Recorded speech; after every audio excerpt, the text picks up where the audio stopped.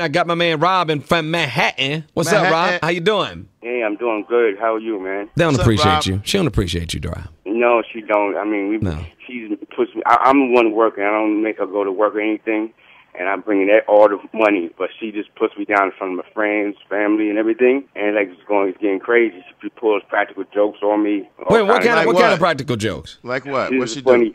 One time I was taking a shower, right? Mm-hmm. So she called. She said some kind of argument was outside, so I put the towel on, and then she took the towel off and pushed me out the house butt naked and locked me out.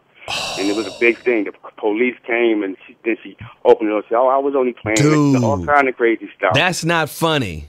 It's not funny, but what it is, she wants to humiliate me because in the bedroom, she said my is too small for her, so that's what I think problem is.